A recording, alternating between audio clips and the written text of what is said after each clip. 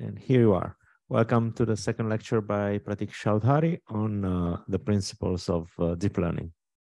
Thank you, Pratik.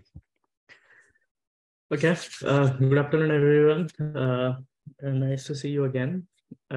Today, we will take off from where we left yesterday, and we began to introduce neural architectures. And today, we are going to look a little bit deeper into what kind of operations typical neural networks have. Okay, if I can finish scrolling up, yes.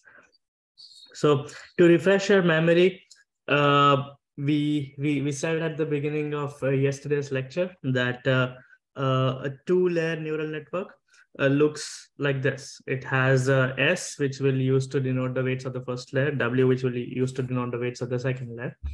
And it's a function which is some nonlinear operation, which I'll denote by sigma here.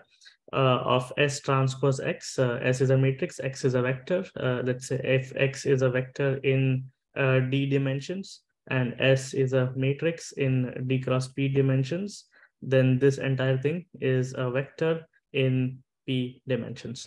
Okay, and sigma acts element-wise on this entire vector and returns us a vector of the nonlinear function applied to every one of its elements. Now, this function we would like to think of as a classifier built using two weights, W and S, and they both interact in non-trivial ways. So if we did not learn any features, if we simply had X here, then this would be an easy problem. It would be a linear model and we would be fitting a convex optimization problem while fitting it on the training dataset. But then because you have W and S that interact multiplicatively, so if sigma is not equal to identity, then we have in our hands a slightly harder problem. It is a non-convex optimization problem. And so in this lecture, we'll look at a few techniques to solve non-convex optimization problems or understand the problems that are typically seen in deep learning. And there is really like one big thing to appreciate from this entire construction. We began with a linear model, but then we said, look, if you want to build a linear model, you can use a feature space construction, throw your features, throw your inputs out into a larger feature space and create more complicated nonlinear functions. If you did so, you would have to choose a value of phi. You would have to choose your features. This is what people used to do 10 years ago when they say you get an image. Let's say this image could look like the digit 5. What features of this image should I use to classify the 5 as a 5? And how will I make sure that the features of the 5 are distinct from the features of 6? The same question applies to words that you can type. So this is the first letter of my word in my native language. And you can say that there is some other word, let's say, I don't know how to write Chinese, but I'll try in this very horrible way. And this could be some other character. If you wanted to build a machine that can recognize images or then read images, you would have to featureize these images yourself. And because the space of problems is quite large, the space of features that you can construct for these problems is also very large. And it's really very difficult to come up with good features. The idea behind deep learning, or the reason why people find it so attractive, is that you don't have to choose the features yourself. When you fit this model on the dataset, both W, the classifier, and S, the matrix that creates the features, this is a particular kind of feature that we are creating, are chosen by the optimization procedure. You can expect these features to be well tuned to the kind of data that you have at your hands and not too fluid in some sense. And people have noticed that the features are also nice like this, okay? And that is why deep networks, roughly speaking, are so attractive or so powerful in the eyes of many people. What we saw above, I have replaced the classifier with weights V, just because I want to use W for something else later. This is a two-layer neural network. I call it two layers because it has two different weights, S and V. and then there is one nonlinearity that sits in between it. Okay. You can do the same thing and create a multi-layer neural network, multi-layer deep neural network by having the features being composed many, many times. And this is powerful because it is an ability to take old features and compose them or take linear combinations precisely in this case in different ways before you hand them off to the classifier to use. Of course, if we complained about this problem being difficult to solve or optimizing this function being difficult to solve, then this one is even harder because it has L different layers that create the features and the last classifier layer. So it has many, many more parameters to fit. It is a large problem. It is a high dimensional problem because the total number of features, the total number of unknown parameters that you're searching for using your training samples is large. You know that if you want to pinch down a function in high dimensions, then you need exponentially many samples in the dimensionality of the function. So you should expect fitting such functions to be much harder than fitting the perceptron. Okay, so the basic theme of the construction, basic theme of the problem doesn't change. We are still after finding the best parameters that minimize the loss. You can also use hinge loss in this case if the true outputs are binary. So they lie, let's say, between -1 and 1. The set the predicted output of the model after you apply a sine function to whatever comes out from your neural network, that will also be +1 or -1. And that is why you can use the hinge loss. Okay, so this is the optimization objective for a binary classifier built using a deep neural network. And when people build such models, they notice that the features seem meaningful. Yeah, so the features S that people found, so they will take S transpose X and then they'll apply the nonlinearity and let's say the first S transpose X, and these visualizations are constructed by feeding in many different X's to the uh, um, network, or alternatively looking at S directly, which is in some sense the average feature that you have seen through your entire data set. Okay, and you will notice that the first layers features, they look a little bit like edges, colors, different kinds of colors, etc. And people in computer vision will know them as Gabor filters.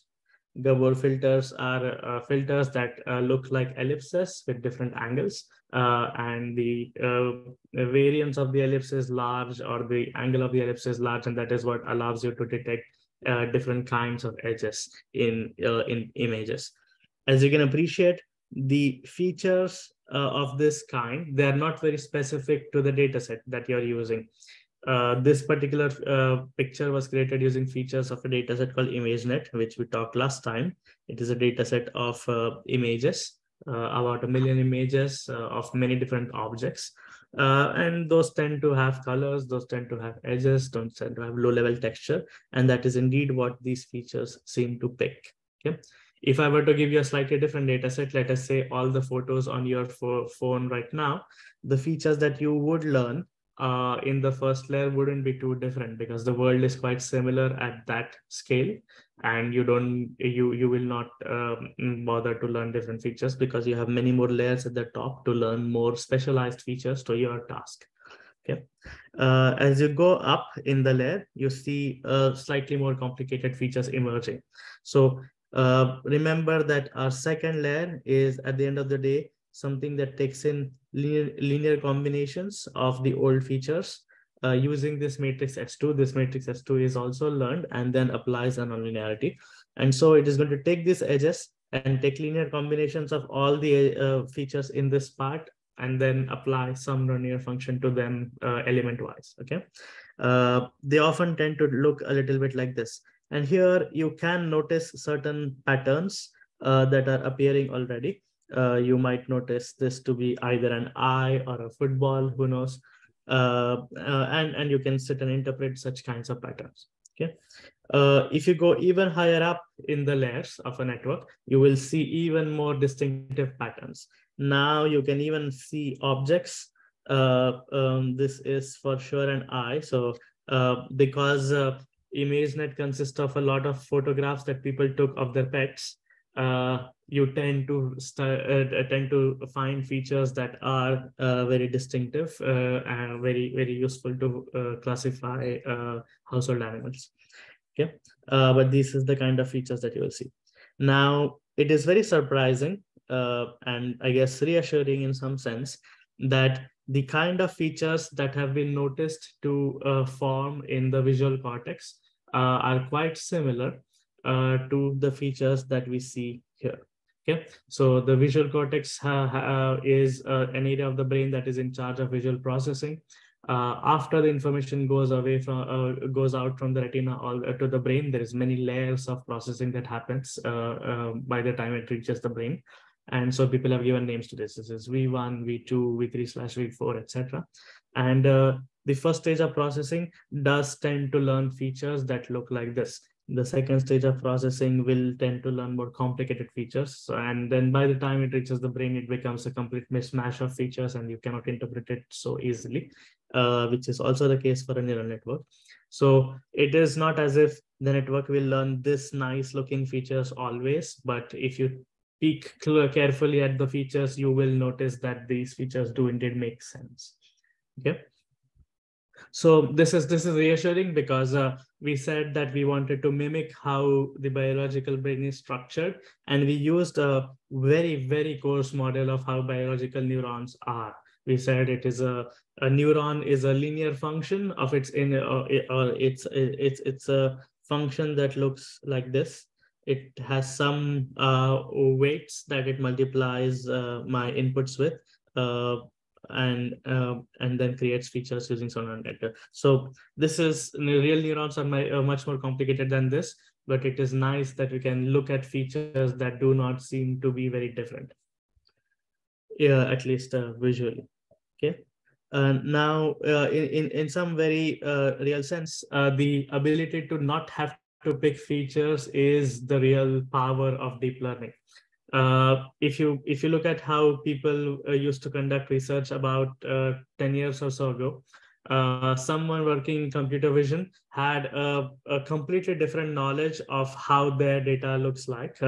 They would know good techniques in image processing. They would know how to combine 3D geometry, ideas from 3D geometry to understand physical scenes. All of this was very different from how someone working in natural language processing would use their data. They would be interested in representations of words, how sentences are formed using some grammar and stuff from words.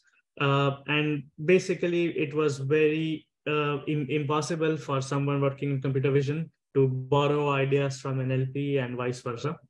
The nice thing that has happened in deep learning, due to deep learning, is that a lot of these fields have begun to use neural networks at such a fundamental level that the same kinds of neural architectures, and we'll talk a little bit about neural architectures in a bit, the same kinds of neural networks that worked well for computer vision also indeed tend to work well for NLP. And now you can borrow a lot of features and give away a lot of features to other fields. Okay, so the subfields of machine learning tend to come together in spite of the fact that they work on different data modalities, or they are interested in asking very different kinds of questions. NLP is interested in understanding the structure of language. Computer vision is interested in understanding the structure of the scene that is underlying your images. Totally different concepts. The ways we study these questions today is quite unified, and that helps us make progress in all these fields at a pretty rapid pace. The most important point for you to remember is that deep networks are universal approximators. We will not say precisely what this means, but conceptually what it means is that any given data set that you have at your disposal, you can fit a neural network and make in the sense that you can solve this optimization problem and get perfect predictions on that data set. Perfect training set predictions. We are not saying anything about generalization so far. Perfect predictions on the training set. And this is a nice property. So you know that if you have real data that was drawn from a cubic equation and you fit only quadratics, then you wouldn't be able to approximate it ever. But neural networks are not like this. In some sense, neural networks are a function class that is so rich that it will fit any data set that you have, provided that the network is large enough. It has a large enough number of layers and a large enough size of the matrices S1, S2 till SL. Okay. Cool. Any questions, perhaps, before we begin properly? Yes, can you hear me? Mm-hmm. I do. I have a question actually. So here you seem to contrast the power of deep learning to be used across different fields against the computational complexity of finding such set of features. But one might also argue that there are other drawbacks, like that, except possibly for vision, where you can sort of make sense of what the features are. In general, this is the blackest of all black boxes, in the sense that you can really hardly understand what is actually happening. You're predicting without understanding. Whereas if you go through the pain of constructing a set of linear features, as people have been doing in the past years, there you sort of get a handle of how you're explaining things also while predicting them. Is that? Yes. Correct? Yeah. So I completely agree. So being able to create the features or creating the features, if we created features and they work well, in the sense that they can predict well, then we are in business.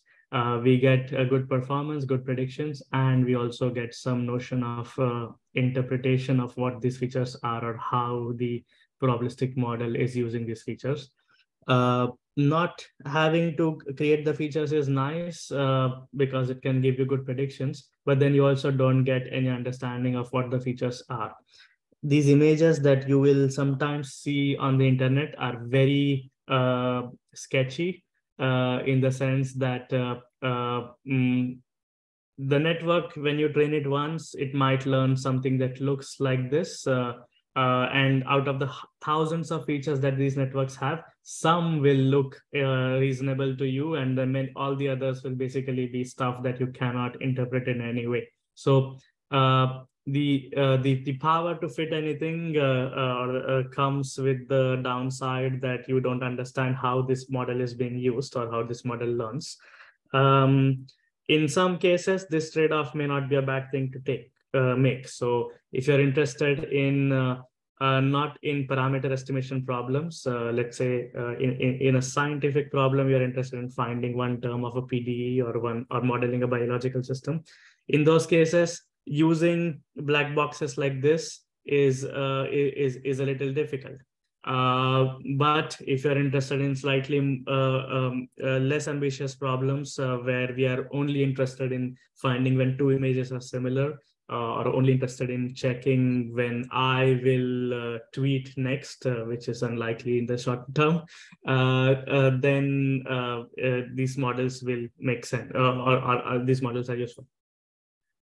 Thank you. I think we have also a question in the chat. Yes. So could you please explain once again figure 4.1, how S is multiplied against different X's? So what people will do is that we have in our data set different X's. Okay. After I have learned my weights, which is V star, S1 star, SL star, etc. I will feed in a lot of my images in the training data set, and I will calculate what I get at the output of each layer. And we'll talk a tiny bit very soon what a layer is. But for now, a layer is simply one particular operation applied to the images. And this is the second operation being applied to the images. So you can read off the output of sigma times S1 transpose X for many different X's and check what is it that the feature is trying to select. If the output is large, then this is precisely the output. So the inner product between a big vector, if you imagine this matrix strung up as a big vector, and an image that also looks like an edge is large. The inner product of this vector with an image that looks like a little more, that looks a little bit like just a blank color is small. And so that is why people will say this is the kind of feature that is learned by this particular this is the kind of pattern that is learned by this particular feature. This is the kind of pattern that is learned by this feature, and that tells you some way of understanding what the feature is. When we look at convolutional networks, this will become much more clear because there the feature is simply the output of one particular convolutional operator kernel. Okay, so let us look at a little bit of jargon. This is literally just jargon, nothing very deep about why things are defined the way they are, or in some cases there is maybe, and we'll talk about it. So neurons have always been something that are on or off. Depending on how many impulses they get, is how many stimuli they get from neighboring neurons, a neuron might fire or it does not fire. And that was indeed the classical nonlinear function that people use. So this is called the activation function. This is our function sigma. And people, these are the first kinds of networks that people used to write. In the 90s, but this one is a little bit, or this is difficult to use with modern optimization theory, because the gradient of this particular nonlinearity is 0. So if you take a neural network that predicts a y hat, you have some function of your true labels y and your predictions y hat. The derivative of this function, which is the loss that you're fitting, let's say this is the hinge loss, the derivative of that loss with respect to the parameters of your function, which is s in this case, can be 0 essentially always, because this nonlinearity is 1 or 0 always. Okay, and that is what makes training these kinds of nonlinearities very hard. So people said, okay, maybe you can make it a tiny bit more soft. So this is a sigmoid function. A sigmoid function looks a bit like this. It is 0, or it tends to 0 as x tends to negative infinity, and then it will plateau out to 1 on the as x tends to positive infinity. Okay. Now the issue with this kind of a network or this kind of a nonlinearity is that it plateaus at the end. This is again like, so if your features are something that gives you a value over here for this product s1 times x, then pulling back this feature to make it useful, such a feature is stuck, right? The neuron always fires. We don't like neurons that always fire. We don't like neurons that always do not fire. We would like the neurons to be active in some time for some images and inactive for some other images. So on average, you want the activation of a neuron, which is sigma times s1x, to be in this region. But once the neuron has a large S1, it can have an average activation that is quite a bit larger in the saturation region, and pulling it back requires you to take the gradient of the loss with respect to S. And if the nonlinearity saturates, then you cannot do it this easily. Okay. This is why sigmoids are a tiny bit better than thresholds, because they are at least differentiable in this region, but they have the same problems as threshold nonlinearities. Is there an understanding on why a sequence of linear and nonlinear operations on X gives predictions that are closer to Y? Yes. So this is the purview of what is called approximation theory. And you will see theorems in approximation theory that say that if I have a 2-layer neural network, which was precisely this thing, this network can fit any function by itself. You don't even need a deep network. A 2-layer network can fit any function you want, any y you want, so long as the number of dimensions of W are very large. So you can make the network very fat. And even if it has only 2 layers, it can fit any function. And so people will study for what kinds of nonlinear operations here is this approximation better achieved. But essentially the thesis is that if the operation is nonlinear, then you can find, you can show that the network, and the network is large enough, then you can show that it can fit any function you want. Okay, that's a sigmoid. The issue with the sigmoid is that things don't become negative.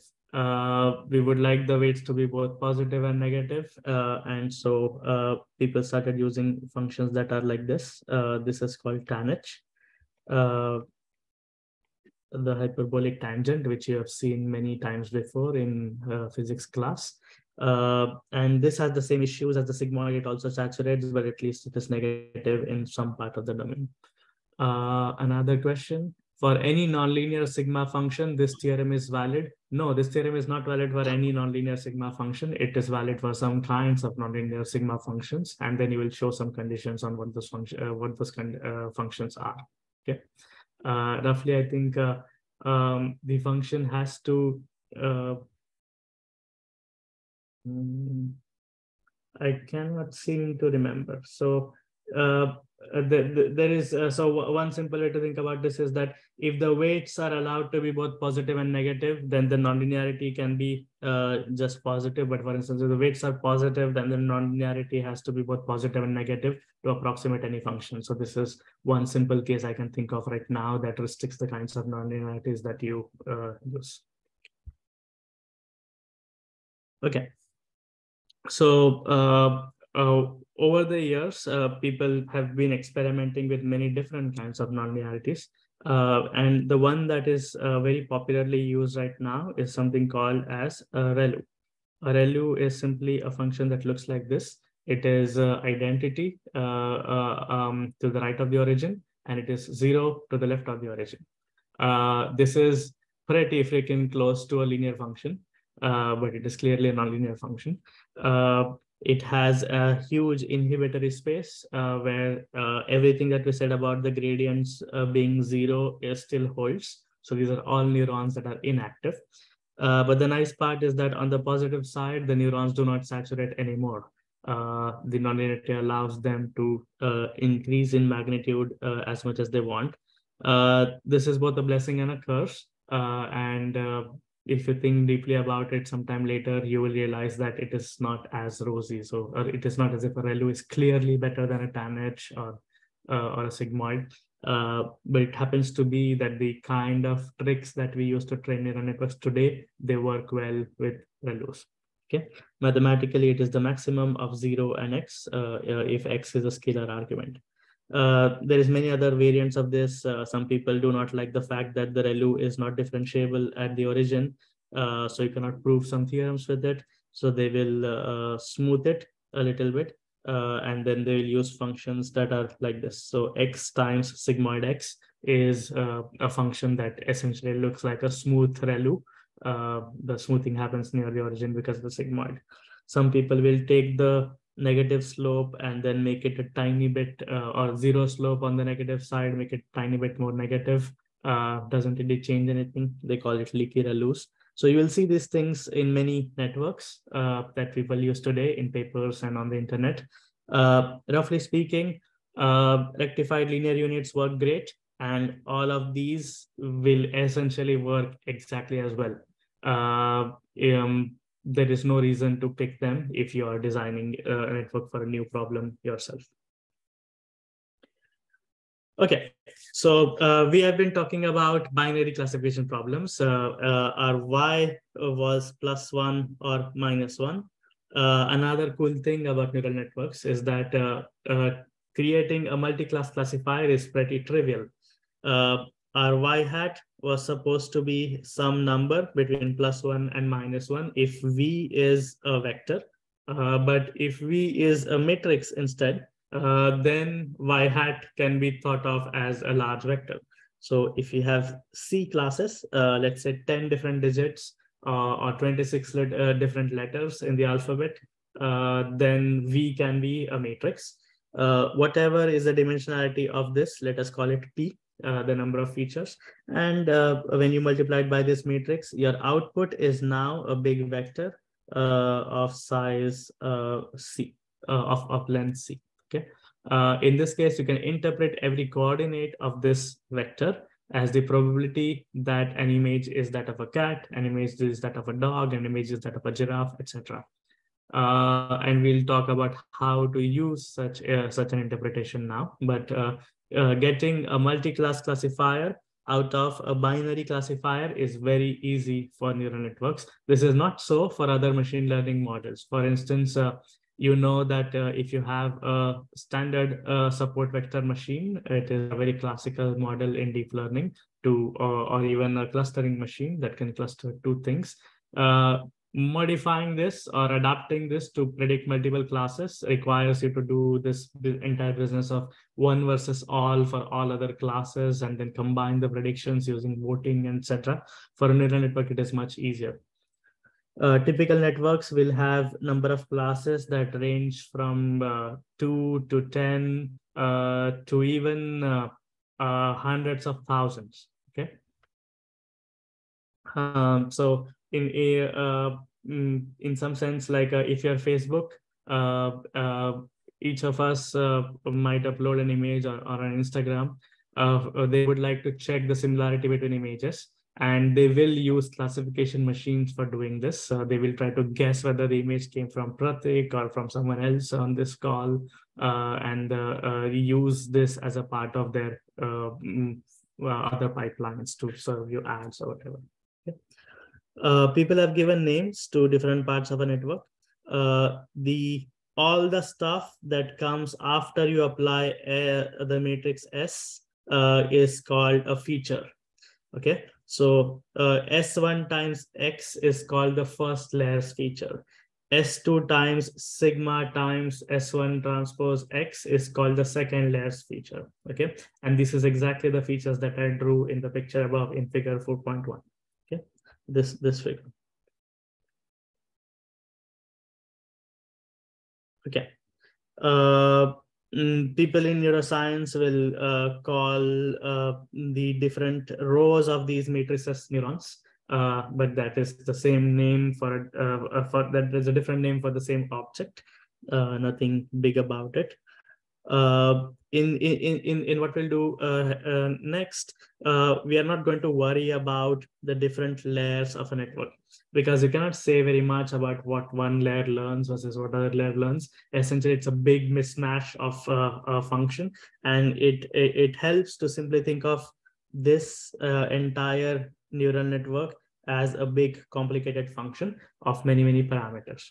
Okay, so we are going to forget the fact that there are layers, at least at a notational level, and we'll say that all the weights of my network, the classifier V, or all the matrices that correspond to each of these layers, I'll string them all up as a big vector and call it W. Okay, so this W, I will also say that it has P dimensions. It is Euclidean space in P dimensions. Just like we said, it is our feature space was P dimension. We are going to imagine that our weights are also P dimension. Okay, so at the end of the day, after we abstract away all these things, a neural network is another classifier, which will denote like this: f of x comma w. It takes an input x, makes a prediction y hat, using the weights W to make that prediction. And we fit this model again using a loss, the average of the loss over all the images in your training set. And I'll also use this shorthand to denote the loss of the network on the ith image of the training set. Okay. This is just notation. Now, just like we use the perceptron algorithm or stochastic gradient descent to fit the hinge loss, we would also like to use stochastic gradient descent to fit a neural network. For the hinge loss, I could just write down the derivative, which is y times x, if the perceptron makes a mistake, and it is 0 otherwise. I could simply write down this derivative like basic calculus. The the function that we have in our hands is a more complicated function of all its parameters.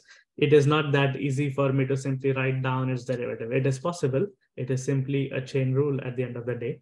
But people would like some more straightforward ways of writing down these derivatives. Okay. So there is a question that says, how can we choose an activation function for a classification problem? The simple way to think about this is you do not choose. You use a ReLU, and you do not worry about the activation function. There is other things that you should be worrying about on your chosen problem. Okay, ReLUs will work unless you know something very special about what problem you are solving. For instance, the way ReLUs work is it's a piecewise linear function that is being applied to a linear operator, a linear operation on the inputs, right? So if I do this twice now, for instance, what am I going to get? If I'm approximating a function that looks like this, if this is my true function y of x, let us say that x is one dimensional, my ReLUs are going to let me approximate this function using a neural network that also learns a piecewise linear output. Okay, so because the nonlinearity is piecewise linear, y hat has to be also piecewise linear.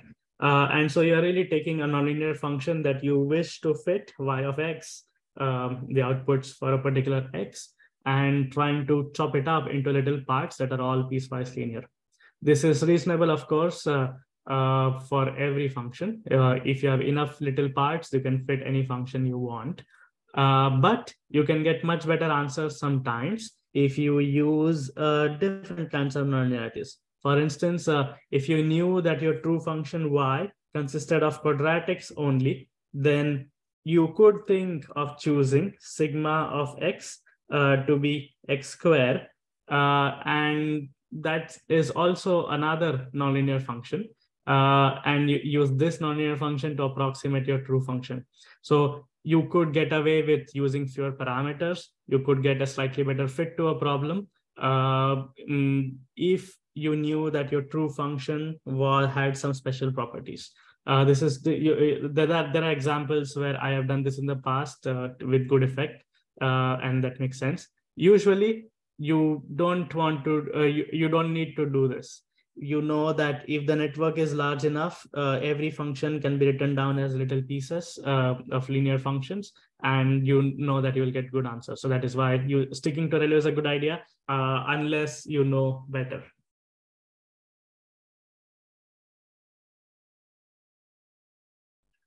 Okay, so as I said, you cannot write down the gradient of the loss of a neural network, even if it is simply the hinge loss, as easily as we wrote down the gradient for the perceptron.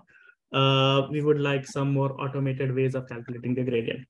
Why do we want the gradient? Well, we want to use all these ideas from optimization theory to fit the network a little using these algorithms, and all those methods require the gradient. The gradient is a pretty nice quantity because it tells you, and no matter the dimensionality of the weight, the gradient is a large vector that tells you that you can converge in so and so many iterations. It gives you local information about the loss function. Okay, so backpropagation is an algorithm for computing the gradient of the loss function with respect to weights of a neural network. This is an important sentence to think about. It is also a very simple sentence to think about. It is nothing other than the chain rule of calculus. It's just implemented a little differently, and that's it. Okay. To give you an appreciation for how this works, so we will not actually do backpropagation. In my course, I make them do backpropagation. But here, because we don't have too much time, I'll give you an example. So let's say that we are doing this very silly neural network where the weights and the inputs and the classifiers weights and the outputs are all real numbers. Okay. So one-dimensional regression between X and Y that is being fitted with a function of this kind. So at this very childish level, W are the weights of the first layer. It is just one scalar weight, although I've written this W transpose somehow. V are the weights of the second layer, again, one scalar weight, okay? When you write this down in, let's say, Python, this is the actual graph that Python creates. So you will write down a function that takes in X as an input. It will use the weights W, and it will calculate some intermediate variable Z. Imagine how your computer would do this. And Z would simply be W transpose X, okay? And we can think of this as the first layer of the network. It will apply the nonlinearity sigma to this intermediate variable, and let us say it calculates the feature H, okay? Using this feature, you now multiply by the second layer's weights. This would presumably be layer 3 to get V times H. And then you use the true output to calculate the mistake, that whether or not you made a mistake. So this would be the loss, okay? So anytime you write down a function like this in your computer will follow the steps of what is called the forward computation graph, from the left to the right, okay? Now, we know that chain rule is the opposite of this. Chain rule goes from the right to the left. What do we want from the chain rule? We want to calculate what is dl by dv and what is dl, what is dl by dv and what is dl by dw, okay? These are the two derivatives that we want, so that we can update w and v in the direction of the negative derivative, and fit one and do one iteration of stochastic gradient descent. So just like you would use chain rule to calculate these derivatives, backpropagation uses the forward computation graph to calculate these derivatives.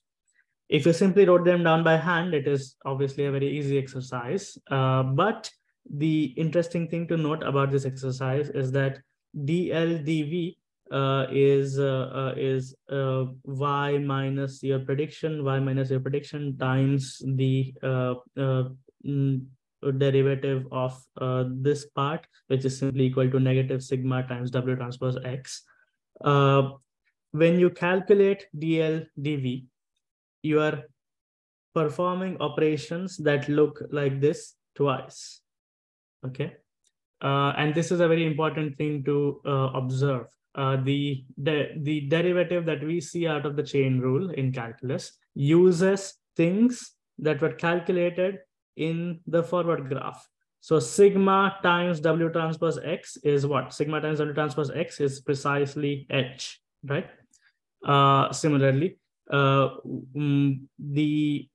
v times sigma times w transpose x is simply v times h. So every term that you will ever see in the chain rule of any function will have little pieces that were created when Python performed the forward computation graph, okay? If you wanted to calculate the backward the chain rule like so, you could imagine remembering all these things, simply caching them while you were performing the forward calculation, and then putting together these cached pieces to get the derivative dl dv, okay? And this is in a nutshell the purpose or the way backpropagation works. Backpropagation is simply an algorithm to cache every single intermediate variable that you create during the forward propagation, or when you run this computation graph. And it is a way of taking these cached values and calculating the derivative of the loss with respect to every weight inside the network, okay? The same thing is true for this also. You will notice here that when you take the derivative with respect to w, you also have a term which is the derivative of the nonlinearity, okay? So the way backpropagation works in PyTorch, for instance, is that it is simply a bookkeeping exercise. PyTorch will literally create what is called a tape which will record all the operations that are performed on every variable inside the graph. And when it will replay the tape, it will know exactly how to take the chain rule of every single step. Okay. It's a very mechanistic way of taking derivatives. And this is really the crux of why deep learning is seemingly so easy. The central part of deep learning libraries, so there is one library called PyTorch, which I will show you in a bit, is what is called AutoGrad. It is called AutoGrad because it is a machine for automatic differentiation. Any function that you have, it will be able to define a forward graph. The forward graph is trivial to define. It is simply the way you'd calculate a function like this.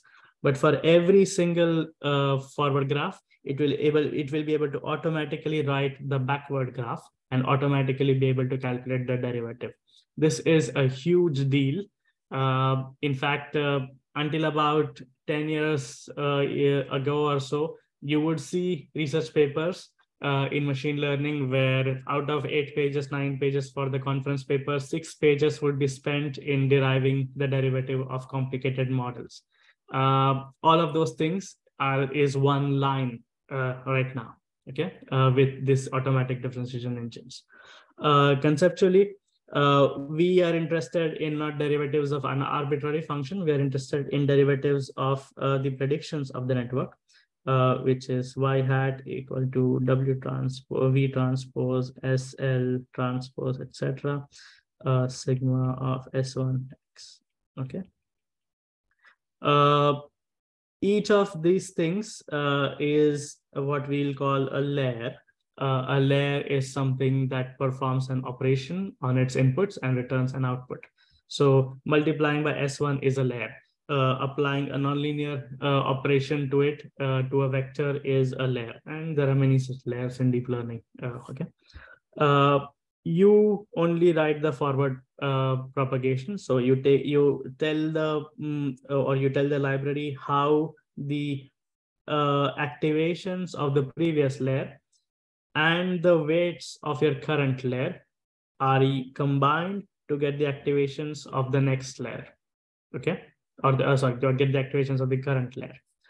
PyTorch will automatically fill in this function called backward, which will say, how does the derivative of the loss with respect to the output of this layer, the weights of this layer, and the activations that this layer created during the forward pass come together to give us the derivative of the loss with respect to the weights of this layer and the derivative of the loss with respect to the activations of the previous layer.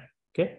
Once you have the derivative of the loss with respect to activations of the previous layer, when you call backward on the one layer before this, you will be able to again back propagate the gradient. So when people say we are doing back propagation of the gradient, what they really mean is they are using quantities like this, dl dy hat, to calculate dl dv. They are using quantities like dl dsk hk, which is the activations of this, to calculate quantities like dl dsk minus 1. Actually, sorry. dl dhk and sk. So the weights of my layer, the derivative of the loss with respect to my output, are being used to calculate how the previous layer's output define how much the loss is sensitive to the previous layer's output. Okay, and you will see that this is a pretty mechanistic process. You will never ever do it by hand usually, although it is useful to do it in the beginning for pedantic reasons. But this is the reason why deep learning seems so easy, because you don't have to take any derivatives anymore. Okay. Questions?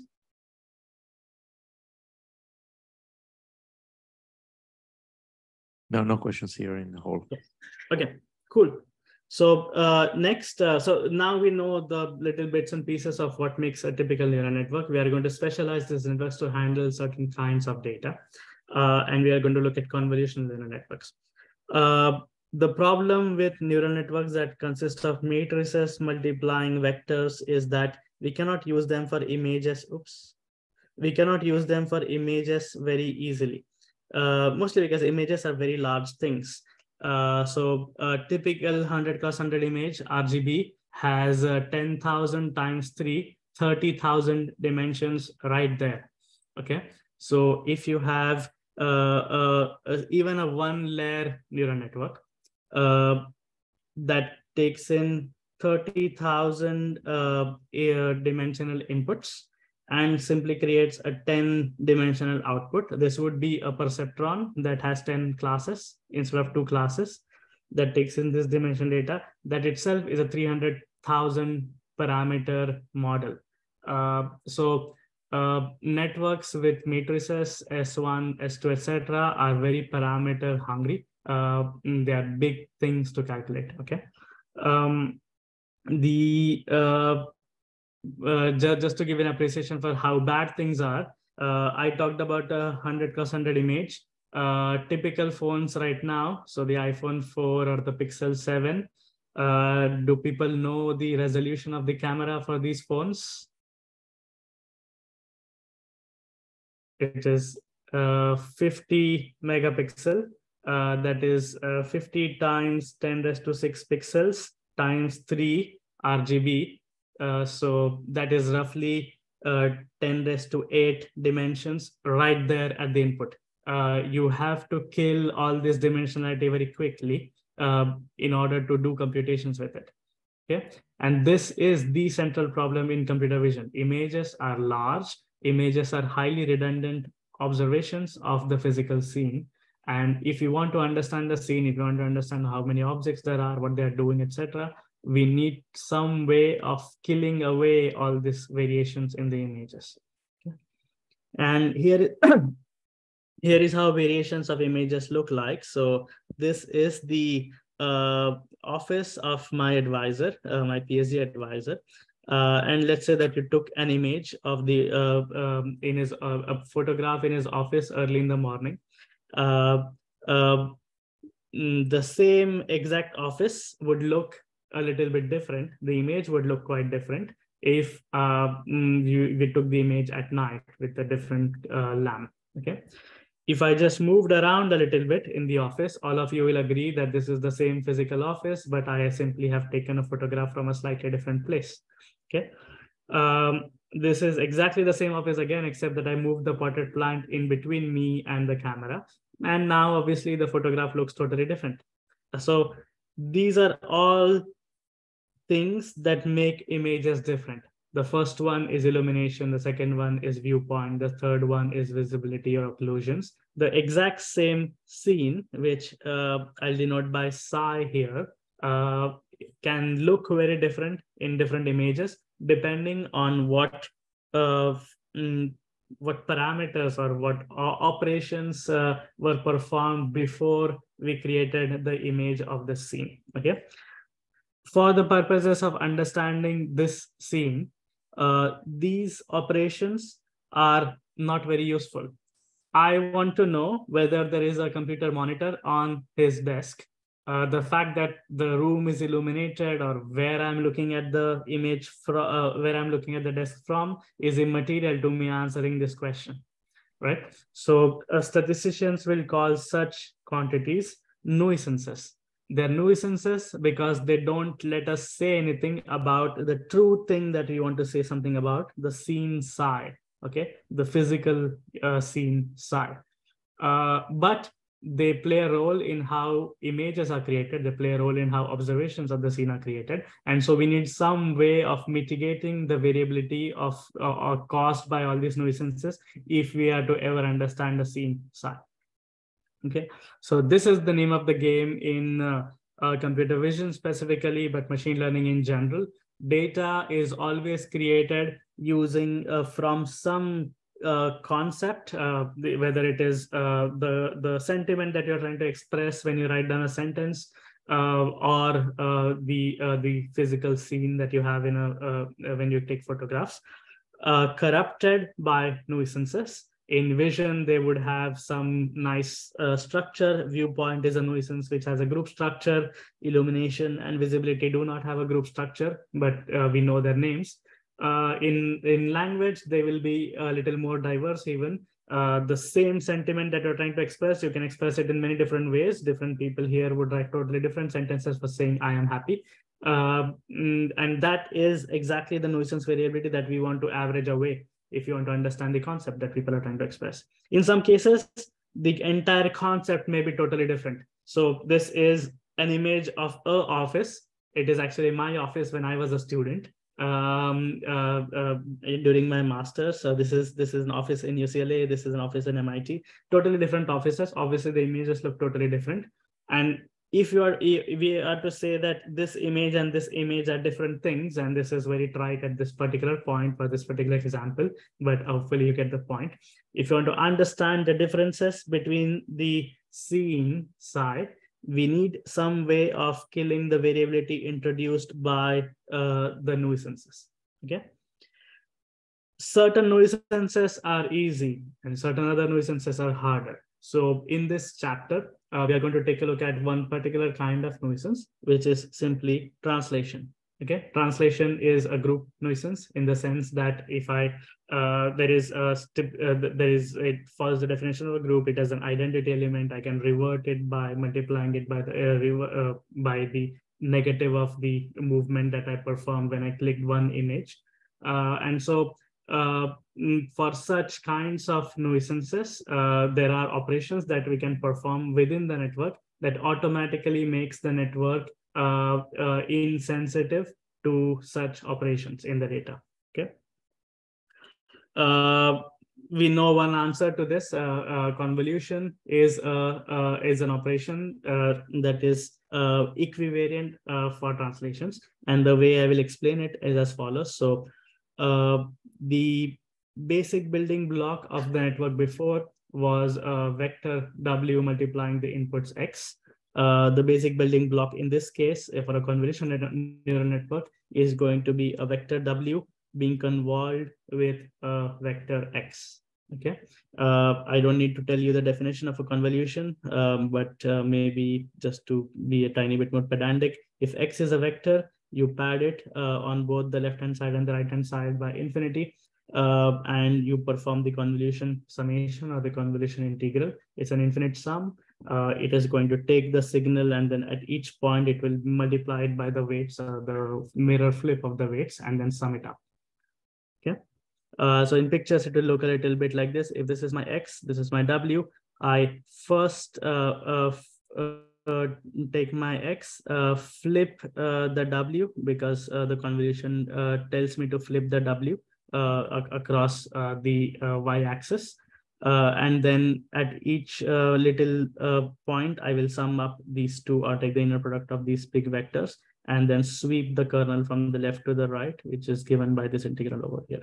Okay, so an input of length 3 with zeros padded to the left and right, convolution kernel of length 3, zeros padded to the left and right, is giving me an output of length 5. Okay. Now there is various ways of thinking about this. People will sometimes drop the borders and say, no, I want only an output of length 3, or some people will keep the borders. Depends on the application. For neural networks, we choose what we want to do. But the one thing to note here is that the kernel that I am using when I say I'm performing a convolution has nothing to do with the kernel that we saw in the previous lecture. It just happens to be the same word. Signal processing people call filters and kernels interchangeably, but these two things, the two kernels are totally different, and there is nothing connecting them. Okay. In typical deep learning libraries, they implement a slightly different operation. They do not flip the kernel before performing the summation, before performing the inner product. So technically speaking, this is something called as a cross correlation operation. where you're running this particular summation x tau, as tau goes from negative infinity to infinity, wk plus tau instead of wk minus tau. Okay. This is a clever trick because we are going to learn all the features W anyway in the network. Just like we are learning these matrices S or learning the classifier V, even for a convolutional neural network, we are going to learn the kernel that performs the convolution in the network. So whether we learn the actual kernel and flip it before performing the convolution, or whether we learn the flipped version to begin with and perform a cross correlation operation, it doesn't matter very much. And this is why the deep learning libraries implement a cross correlation operation and still call it a convolution operation. Okay. Two-dimensional convolutions work the same way. You slide the kernel across a 2D image from the left to the right and from the top to the bottom. And depending on what the weights of your kernel are, you can perform different operations. So this pretty surely. If the kernel is large at the center and then it has, let's say, these 4 ones on the 4 axes, when you sweep this kernel over an image like this is an image of Jeff Hinton, you will get a slightly blurrier image. Hopefully Zoom shows that the image on the right hand side is a tiny bit more blurry. But you will notice that the edges have been smeared out a little bit because you're averaging in the local neighborhood. On the other hand, if you average with negative weights in the kernel, then you will get a slightly sharper image, because this is now checking whether the local intensity at a pixel is higher than all its neighbors or not, and then summing up with these specific weights to create the sharpened image. You can also detect edges. Edge filter will look a little bit like this. It is going to detect horizontal edges in this direction. And this is something called as a Sobel filter. And there is, of course, like you can do an entire class on signal processing, studying these kinds of operations. The point to understand about all this is that we could have created such features by hand if we were dealing with images. And this is indeed what we would do 10, 15 years ago. The ability to learn these weights allows us to create features without having to choose them by hand. Okay, so just like in a deep neural network, we take these matrices S1 transpose X and then stack them up on top of each other. We can perform the exact same thing for a convolutional neural network. We can replace the first layer by something like this. So let me call it S1 convolved with X as my first layer. For a second, simply imagine that S1 is a matrix where every row of the matrix, I think of it as a big kernel. And then the row and this particular vector X are being convolved together. I can now convolve it with another such thing and apply a nonlinearity and do the same stacking business to get predictions out. This is a convolutional neural network. Now, the cool thing about this is that if you are doing a dense neural network, then you would need lots and lots of weights to even take all the pixels to the output. So if you have 10 to the 4 pixels, 1000 outputs that you want out of your network, then right there you have 10 raised to 6 or 10 raised to 7 parameters, 10 million parameters. For a convolutional neural network, you can get outputs for the entire image, even if your kernel is very small. So in some sense, a convolutional network is a subset of the neural network that we saw in the previous chapter. Any convolutional network can be represented by a fully connected network, or what is called a dense network. The ones with SS are called dense neural networks. And that simply corresponds to one particular way of selecting S1s and S2s. You know that convolution is a linear operator. So when I convolve a vector with another vector, I can write this as some matrix S times X. This is called a Toeplitz matrix or a circulant matrix for 2D images. So there exists a dense neural network that is equivalent to a convolutional neural network, but the convolutional neural network has very few parameters, whereas this matrix S would be very large and I wouldn't know what to pick it as. Okay. And so that is what allows us to build very large networks that in particular work on images. Now, this doesn't mean that neural networks are small. People will take the convolutional neural networks and do so many convolutions and so many layers and stuff that it still ends up becoming a very large network. But we'll get there in a bit. Now, one thing that I will note is that you will often see an operation that is called padding. Padding is the convolution integral tells us to move the image at each location. Okay.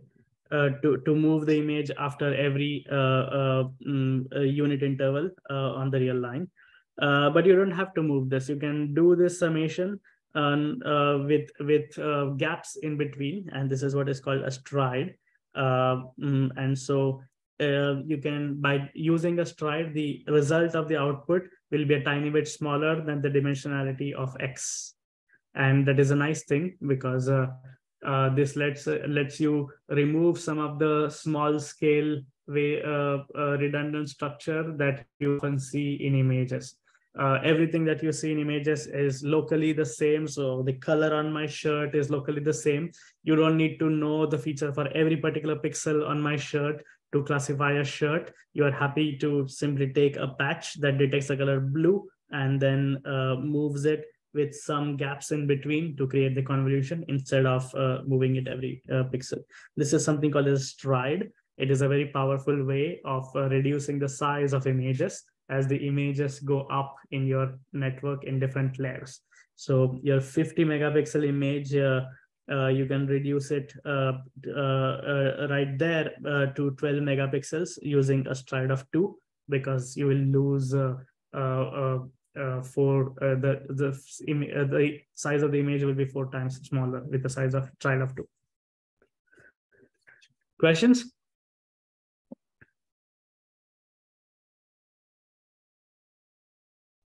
Not here. Okay, thank you. So now let us see how the network is engineered. A typical network is engineered. So images usually have 3 channels. The images that you and I take usually have 3 channels. The R channel, the G channel, and the B channel, red, green, and blue. A typical convolution network will have 3 different kinds of kernels that run on each channel independently. Okay, so each layer, each convolutional layer in the network will have a red kernel, a green kernel, and a blue kernel. After performing the convolution of this kernel with an image like this, you get an output. In this particular case, I chose the padding of the signal and the stride to be so that I took an image that was 1, 2, 3, 4, 5 cross 5, and I got an input output that was size 3 cross 3. And there's very many ways of getting different kinds of images, but let's say we get 3 cross 3 images. Given the output of the convolution like this, a typical layer in a convolutional neural network will sum them up. So it will sum up the output of the convolution on each of the different channels. It will add a bias to this, just like we added a bias for the perceptron, W transpose X plus B. So this is the W transpose X part. It has been replaced by W convolved with X part. Convolution happening for every channel independently. And then this is the bias, okay? And you get one particular channel of the output of that particular layer. Now, the way to think about this is I have an image, let us say it is W cross of size, width cross height cross channels, okay? Oops. This image, I can think of it as a 3-dimensional array. It goes into a network or it goes into a convolutional layer. and out comes an image of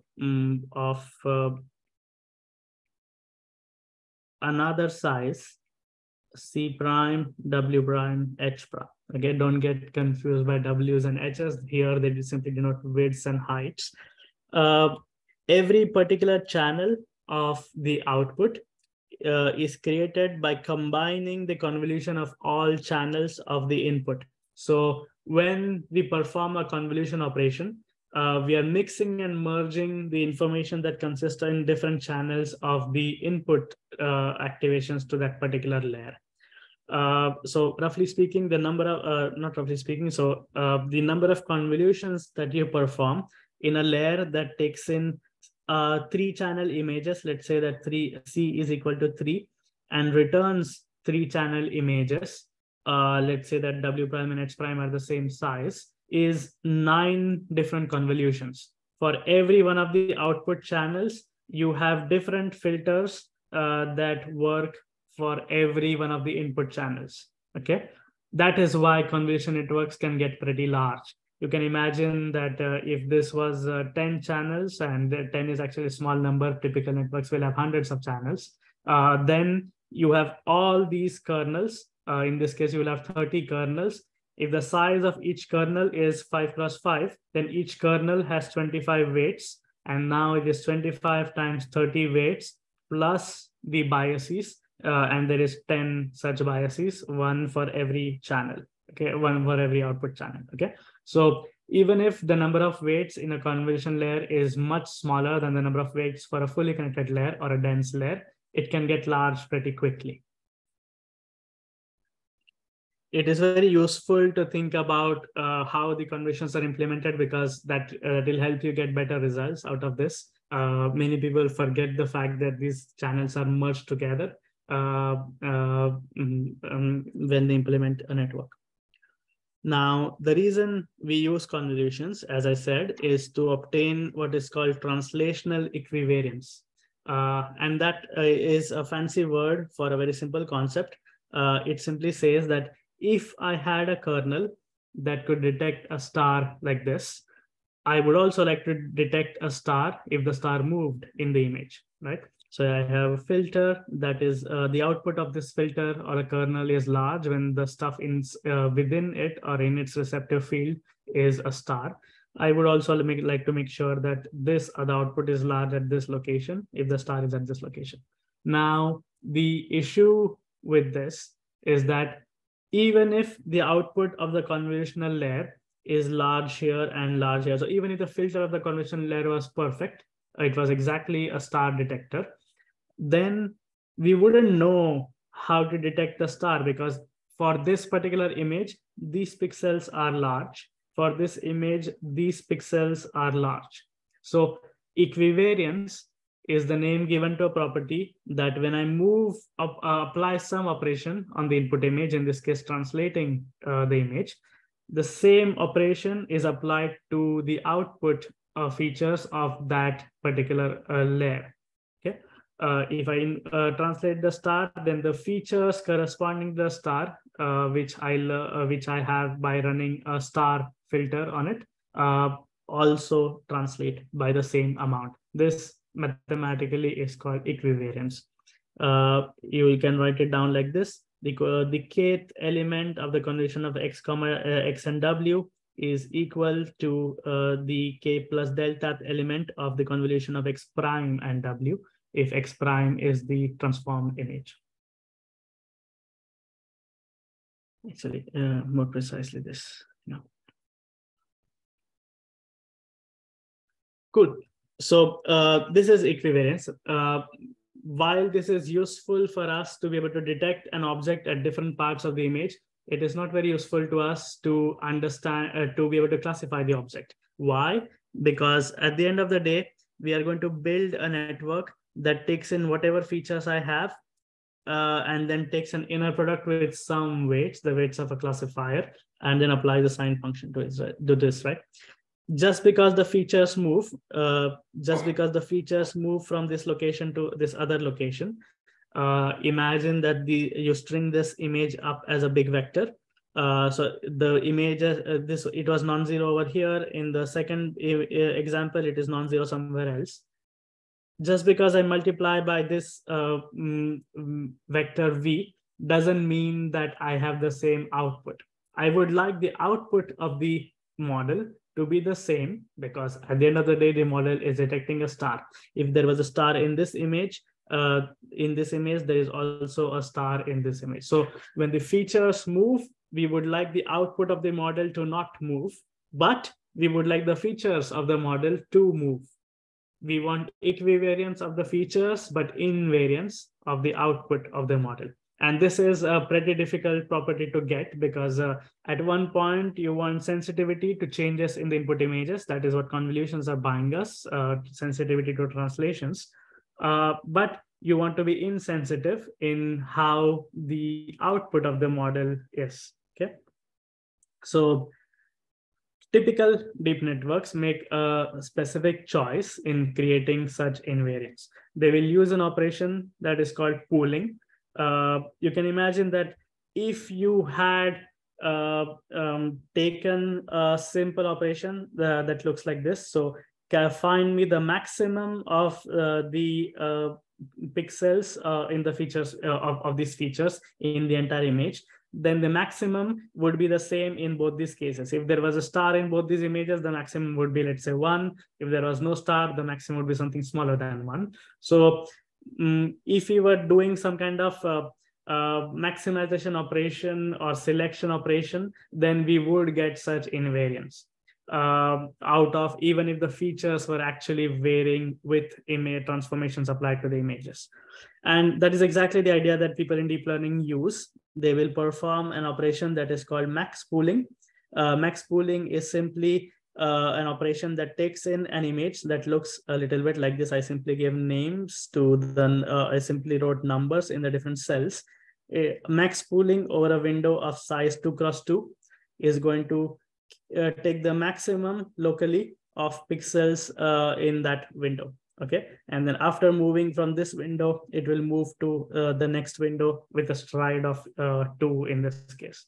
Okay, so the way max pooling creates invariance is that it doesn't create invariance completely, but it creates insensitivity. If the maximum of the pixels in this is 6, the other pixels can take slightly different values, and the maximum would still be 6. So long as the other pixels are not larger than 6, any of them, we have created a tiny bit of invariance in how the output of this layer is created from the lower layer. Okay, so typical neural networks will have a structure where they will perform let's say one layer of convolutional features. This is my image X. Then they will perform a nonlinear operation, which is ReLU or something, and then they will perform a max pooling operation. Okay, so what was made sensitive by the convolutional layer is made insensitive by the max pooling layer. And you know that if you perform max pooling many times, if you take a large image of size 100 cross 100 and then keep pooling it all the way down to 1 pixel, then it is, of course, very sensitive, very insensitive to changes in the input image. So while convolutional neural networks do not exactly get invariance, they get little bits of invariance after every operation of the max pooling operator as you go higher up in the different layers. Okay, so a typical neural network will have a structure like this. It will have a couple of layers, let's say nonlinearities, and then maybe another max pooling layer. And then at the top, you will simply not worry about the fact that these are slightly sensitive pixels and then combine them anyway. Okay, and in that case, you may get some smeared out behaviors when you collapse features like this, but that is good enough to detect large objects in images, and that is what people use. Any questions?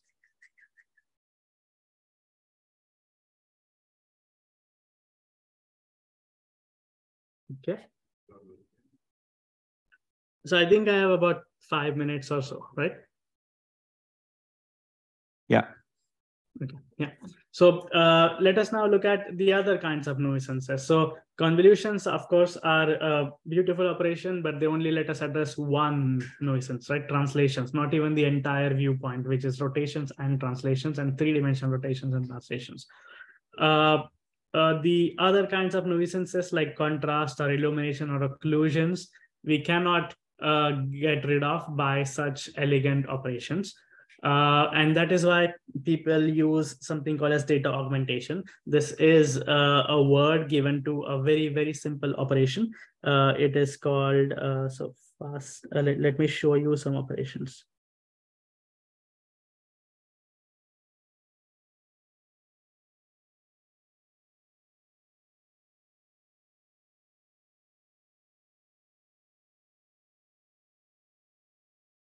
Okay.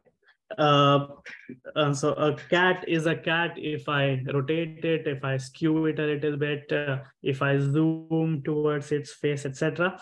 And these are all nuisances that inform how images of cat are created from the object cat.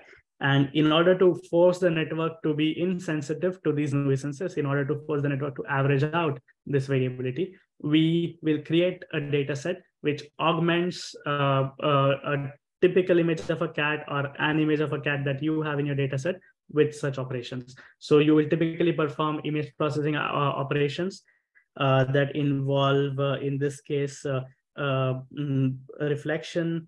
In this one would be, this is the top left here is a zoomed in version of the same image and then cropped at a different location. The top right is a different zoom and a crop. So these are different images, but presumably both of them are a cat.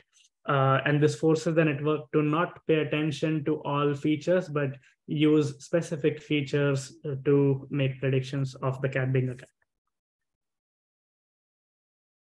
Actually, I said the exact opposite. It forces the network to pay attention to all features and not use specific features to call a cat a cat. There is many operations that people have discovered to work well, mostly because typical images have this variability. So in this case, this is about brightness. You can think of contrast changes. You can think of different crops. And you can think of affine operations that are applied to the image. Blurring is another one. Depending on the application, the kinds of augmentations that we use in deep learning or vision or even images have, or even text has its own different kinds of operations is very different. And in a lot of ways, this is the real crux where your knowledge, part where your knowledge of the problem plays a role. To give you a few simple examples, if you had images of a house, the difference between the left-hand side image and the middle image is that I flipped them in a mirror, right? Both of them are perfectly plausible images of a typical house. The third image in the third column, I flipped it using a water reflection. And this is not a plausible image of a house. It is an upside down house, which you will only see in Alice in Wonderland or something. So we shouldn't use augmentations that make the house look upside down if our objective is to classify houses or detect houses. Why? Because at test time, we are unlikely to see images like this. So we should only use augmentations that we think will look like the test images. And this is really where our knowledge of the problem comes into play. If you want to classify cows, let's say you have images of a cow on a field of grass. These are typical images of a cow. These are slightly more unusual images of cows on beaches. You would like to collect such images. Of course, if you're only running the classifier in Switzerland, then you can be happy with this particular picture, right? You will never see a cow on a beach. So you don't need to collect images of cows on beaches. On the other hand, if you were running the classifier in India, you want to collect images of a cow on a street next to people. So the kinds of images that we use to train machine learning models necessarily has to be informed by the kind of images we will see at test time. Augmentation is one specific example where we get to apply certain operations, image processing operations on the images that allow us to express the idea that these are the images that I'll see at test time. Okay. If we make mistakes in augmenting too much, then we are imposing too many constraints on the network. The network is now forced to also classify this image, which wastes its learning capacity, and we'll talk about it in the next lecture. If you apply too few augmentations, then you don't average out the nuisances and you remain sensitive to the nuisances that you did not impose using augmentations. Okay, so augmentation is a blanket all operation that catches things that are left over after convolution. You don't need to augment images using translation because convolutions already take care of it. Okay, I'll end here, and then we'll begin in the next lecture with some loss functions and some more mathematical material. Any questions? Thank you, Pratik. Any questions from the audience? No, okay. I don't see any question in chat either. So thank you again. We will reconvene tomorrow, same time for the last lecture. Thank you. Yeah, see you. Thank you. Bye-bye. Bye-bye.